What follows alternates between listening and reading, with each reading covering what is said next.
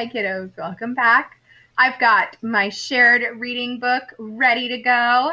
We are moving right through this book. I'm excited because that means we're closer to another book, and I like reading books. All right, so we've got How Full Is Your Bucket? We left off last time on this really awesome list of you deserve true friends too. Here's how you'll know them. So go ahead and get your book, open up to page 34 in the raindrop. It looks like this. You can pause my video to grab your book. And then when you're ready, come back and hit play and we can keep going, okay? You deserve true friends too. Here's how you'll know them. This is important. As an adult, I know that it's really important to have true friends. It's nice to have those people to lean on when you're having a hard day or something. They motivate you to accomplish your goals. They share common interests with you, but expose you to new ones too. That means if you're interested in a sport, they like it too, but then they're also going to say, hey, let's go watch this other sport too. They stand up for you even when you're not around. So if someone's talking about you behind your back, they're going to say, hey, I don't like that. That's my friend. They give you a boost when you're feeling down. This is really important. Things can be really tough, and so it's really nice to have a friend that's going to say, it's okay, you've got this. You're amazing. They listen to you.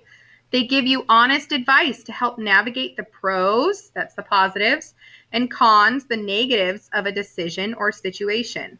I do this a lot when there's something, a big decision or something that's happening, and I want to make a pros, things that are positive about it, and a cons list. That's really important. And that's something my little sister and I are best friends.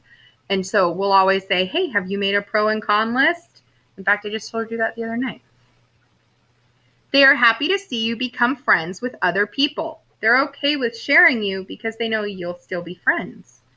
They steer you to be your best. I like this. I'm going to do little hearts on this page because it's all about friends and caring for you. You could go ahead and you could maybe do the title here if you wanted to trace those raindrops, the little bucket drops you could. Your choice.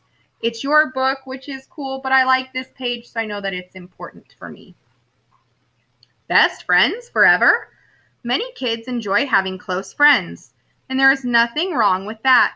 But sometimes kids can get caught up in having a BFF. Their whole world revolves around that one person. But the term best friend forever shouldn't mean that you have to limit yourself when it comes to relationships with others. It shouldn't mean that your friends have to limit themselves to you either. One person can't possibly be everything to you, and you can't always be everything to someone else. That's a lot of pressure. Over time, people change and so do their interests. While it's wonderful to have that one friend you can always depend on and grow and learn with, hanging out with other kids is important too. So my sister and I are best friends, but she still has other friends that she considers kind of like best friends and or just good friends, and I have the same thing. Because like it said, sometimes you just need someone else besides that one person. They can't be everything. That's a lot of pressure. Are you being a true friend? I like this. I like getting to pick it. Pick the best response to each situation below, and we get to circle it in our book. There's a new kid at school. During lunch, you want to introduce yourself to him, but your friend says, we have enough friends. Why bother? Plus, I heard he's weird. You, A, agree and stay where you are, or B, kindly say that you'd still like to meet him and head over to introduce yourself. I know that whenever we have new teachers in the building, I always like to introduce myself and say hi and make them feel welcome. It's tough being in a new place. I know because once upon a time, I was new here. So I'm going to pick B. Your friend was just made captain of a team. She's really excited and wants to talk about nothing else. You, A, gossip behind her back about how she always has to be the center of attention and doesn't really deserve to be captain. B, tell her how happy you are for her and recognize the time and effort she put into achieving her goal.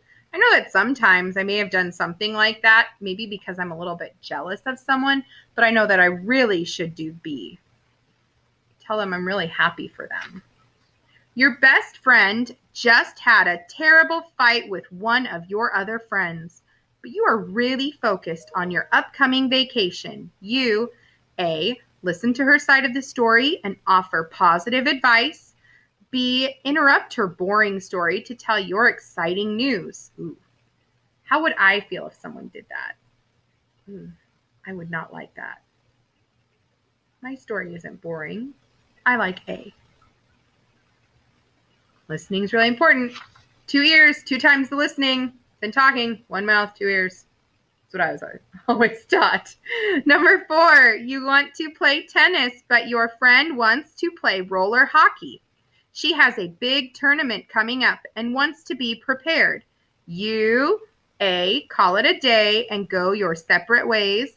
B, come up with a plan to spend some time playing both sports. Oh, definitely. Definitely try to play both.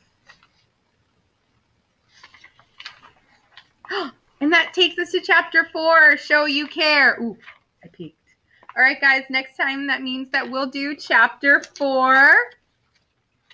If you are reading ahead, don't tell me what happened. All right, kiddos. See you next time.